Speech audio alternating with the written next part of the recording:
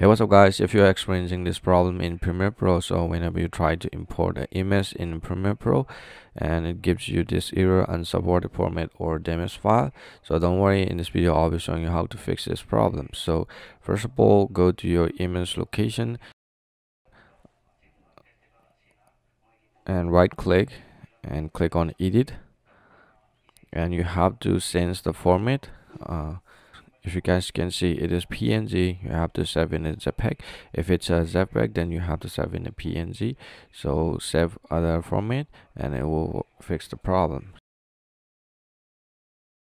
Just click on JPEG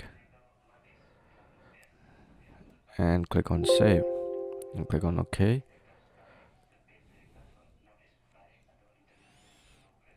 And here is the image. Let's import this image.